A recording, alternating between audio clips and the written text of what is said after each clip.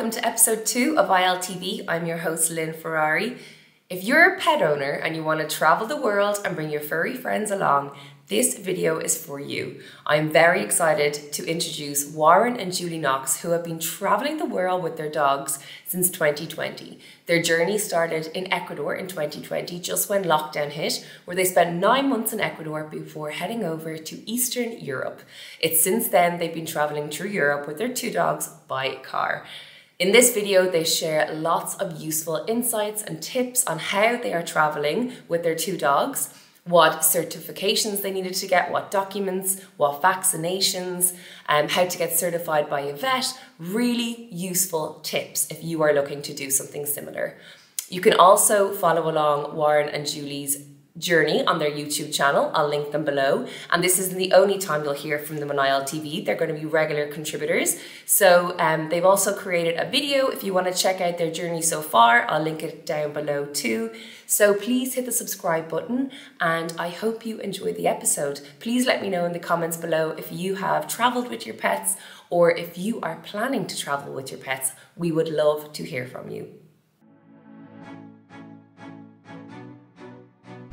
Hey everybody, so it's Warren and Julie, and hello to all the international living family out there.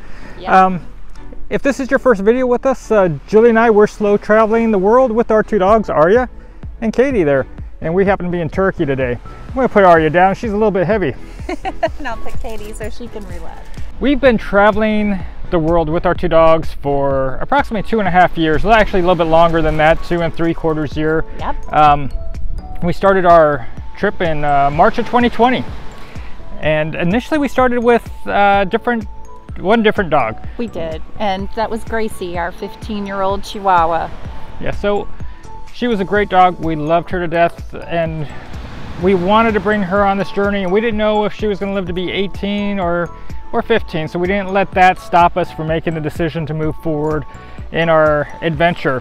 But so far, over 2.5 years, we've had the girls on 3 continents, and our Ecuador rescue, Arya, which after Gracie passed away in Ecuador, we rescued Arya. Yes, we did. And how many countries? Arya has now been to 17, and Katie's been to 18, and like he said, 3 continents. Yes, and we're also going to start letting you guys know how we got to Ecuador, how we got from Ecuador to the United States, and then from United States to Europe with 2 dogs. It's possible. It's not impossible. Is it complicated? Absolutely, it's complicated. But it's worth it. Absolutely. I wouldn't have done it any other way. We love our dogs.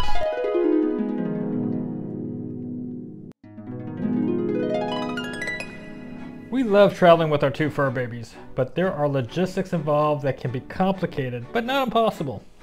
We do feel we are well informed on this topic, and we hope that this video is going to give you the guidance you need to move forward with bringing your fur babies on your journey, whether you're slow traveling or making a permanent move. So our journey actually started in Ecuador, and Ecuador requires a great deal of timely preparedness and documentation. In order to bring your pet from the United States to Ecuador, you need a lengthy list of vaccines. I'll verbally list them as well as place them on the page. Distemper, canine influenza, leptospirosis, parvovirus, and the 1-year vaccine. Please make sure it's not the 3-year. It has to be the 1 year, and they must also have the internal as well as the external parasitic treatment. That treatment must be done within 21 days of your flight departure. In addition to all these requirements, you then have to also have the International Health Certificate done by a USDA certified veterinarian. It's extremely crucial the certificate is completed within 10 days of your departure, or you may not be allowed on the plane with your pet. If possible, find a veterinarian that offers the digital version. Though Ecuador doesn't require the rabies titer nor the microchip, we recommend both. The rabies titer is actually a measurement of the antibody level from the rabies vaccine. If you have it performed before leaving the United States, it is costly. It costs $350 in the States, but to be honest, it also costs us $350 to have Arya's done in Ecuador. So in our opinions, it's a proactive move. Firstly, if you go to Ecuador, which is currently listed as a high rabies country, and then later you decide you want to go to Germany, Germany's not going to allow your pet into the country without this documentation. In the EU, once your pet has the rabies titer test performed and the levels come back properly, if the rabies vaccine does not lapse, the titer's good for the life of the pet. The rabies titer is best done 120 days before leaving the United States. That gives plenty of time for the mandatory 90-day waiting period after the test is performed to enter the countries that do require it. Additionally, as of this video, the CDC is still banning animals from re-entering the United States from a high rabies country if they don't meet certain requirements. We honestly feel this step minimizes the risk of not being able to return to the United States with your pet, and who knows what can happen. Something extremely important to note is the microchip must be done before the rabies vaccine in that order. Our journey from the United States to Ecuador was honestly, in our opinion, far more complicated than our journey from the United States into Europe. Yes. Now, we flew from Fort Lauderdale to Guayaquil, Ecuador with our 2 dogs just as they were shutting down the border on March 15, 2020 due to the pandemic. We and our dogs were the last Americans to enter the country as far as we are aware because of the lockdowns there. The flight that we took was direct and it only took 4.5 hours, and Cuenca, Ecuador was our destination city, so we paid a driver to take us as well as our 2 dogs from Guayaquil airport and drive us to our new home in Cuenca. That journey was about 4.5 hours, but it was exciting as it was our first day in South America, and we ended up staying in Ecuador unexpectedly, however, for 9 months as we had nowhere else that we were allowed to go. So during that pandemic time, we were able to explore the Andes, go to the Mindo Cloud Forest, go through the Amazon, and go down to the Pacific coast, and we brought our dogs along for the adventure. We found several great vets located in Cuenca, and the cost of services were very reasonable. We also saw a really great vet in Vilcabamba, Ecuador. Unfortunately, our oldest Chihuahua passed away after almost 6 months in Ecuador. My heart broke. She was my sidekick for many years. We had videoed dog rescues while we were in Ecuador and learned about many dogs that live their entire existence in the shelters there. There are a lot of strays, but not enough people.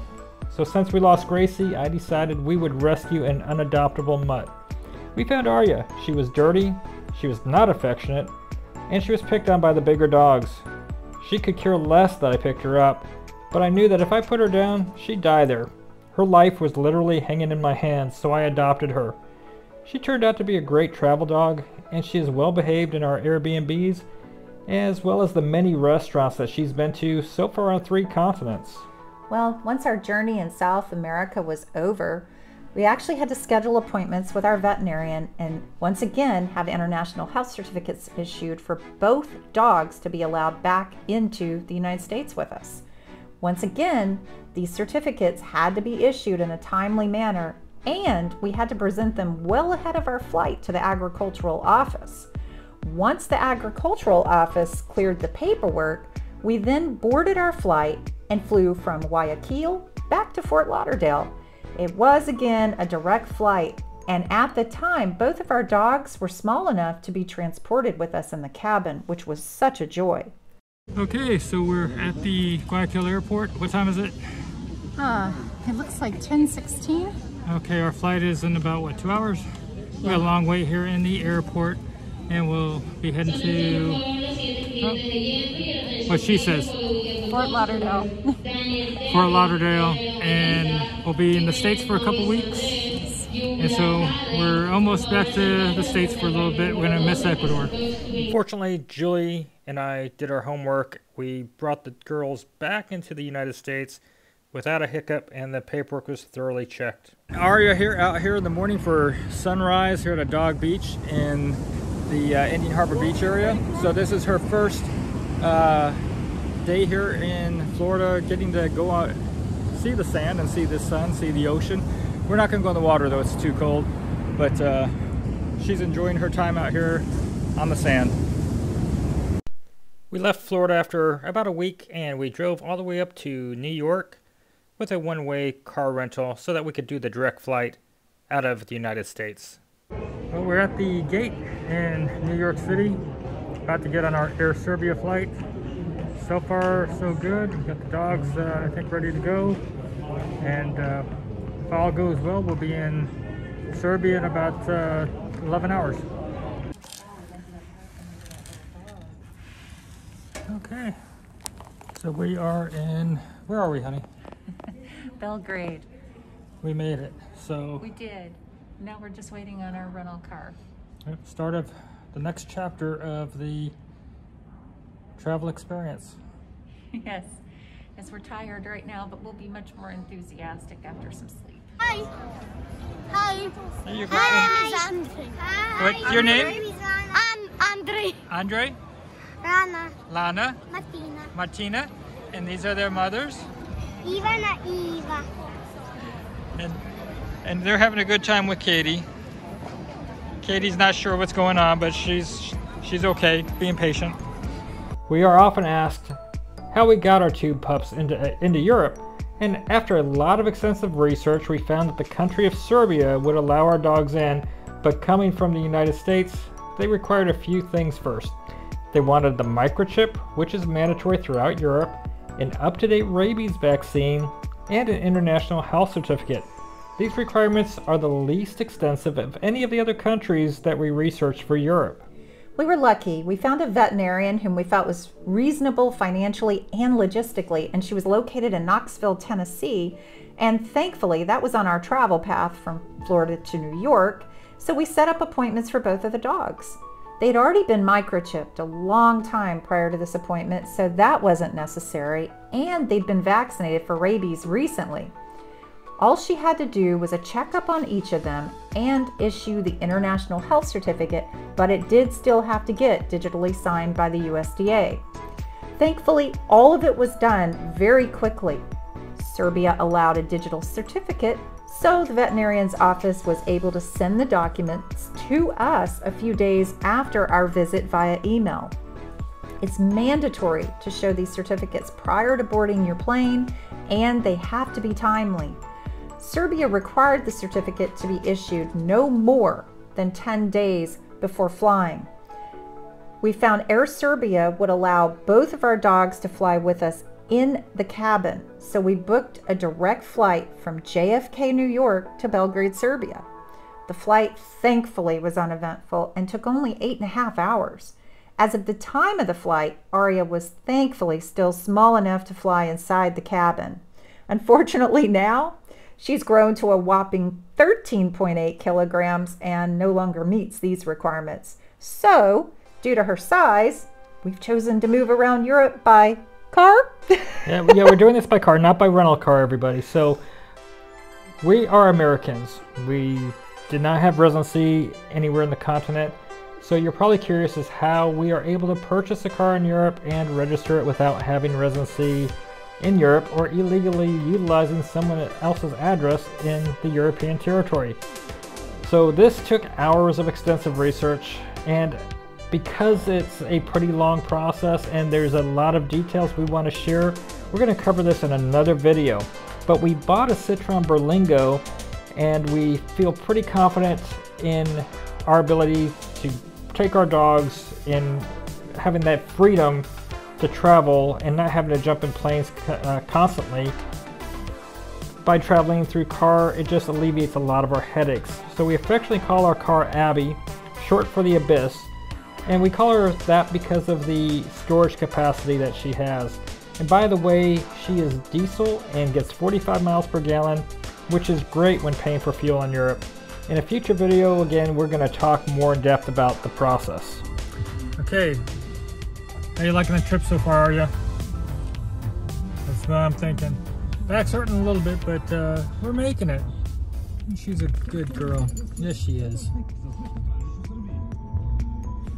So we initially arrived in Serbia and we were required to get new international pet certificates at a vet's office prior to entering the next country. However, this was only requested once. When Bulgaria opened their borders, we went there as quickly as possible to obtain EU pet passports. You should be able to get one made in any EU country if you have your paperwork up to date. That's seriously important. Our continued travels have been made so much easier thanks to this EU pet passport. It is truly the golden ticket if you want to travel with your pet throughout Europe, as well as the country of Turkey. This passport-style document totally simplifies our travel. We found a Bulgarian veterinarian that would issue the EU pet passport for both of our fur babies. But we did call him ahead of time and made sure he had the document available and would issue it. The cost for both of these documents was approximately $40. We show it along with our US passports at the border and freely enter each country, which is such a dream. Once you've entered the Schengen territory, however, you shouldn't need to present the EU pet passport until you're leaving the Schengen zone and crossing into a non-Schengen country. If you aren't familiar with the term Schengen, we will cover this topic in a future video, and let me tell you, it's quite an important topic. There are a few Scandinavian countries that require a veterinary certificate be issued in addition to this pet passport, but they are very select. Norway requires the certificate, but because it is mandatory to have the fox dwarf tapeworm treatment before entering their country. We've now traveled through 15 European countries throughout Europe, as well as Turkey, across many hard borders multiple times. Well, now, when we're traveling through Europe and actually anywhere in the world, we are typically staying in pet-friendly Airbnbs for almost all of our accommodations. Now, a warning, if you have pets, you're going to lose about 60% of the listings when you enter pets as a criteria. But once you build your reputation score and have reviews, reach out to ask for an exception.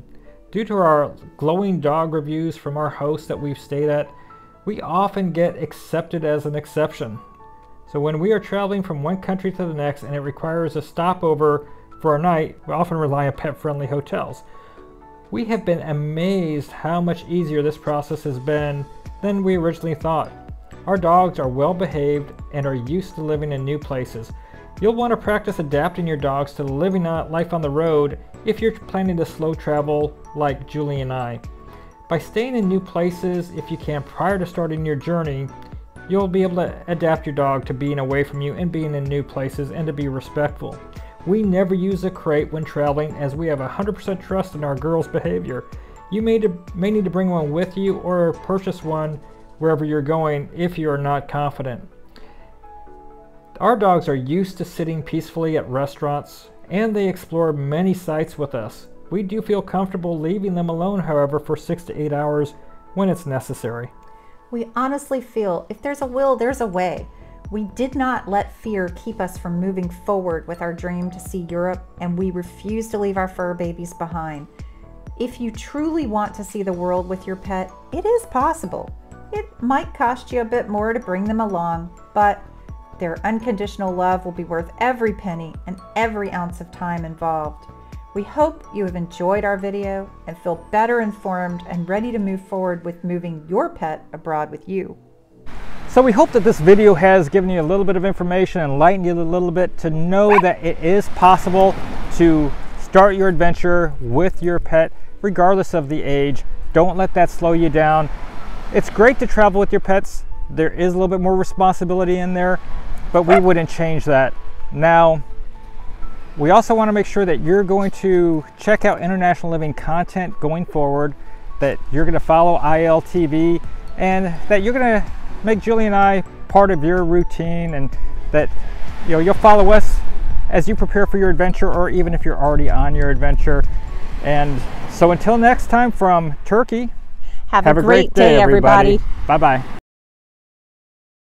And there you have it, another episode of ILTV. Thank you so much for watching. I hope you've enjoyed it. Be sure to hit the subscribe button below, turn on your notifications so you don't miss out on any future videos, and join me for next week's episode.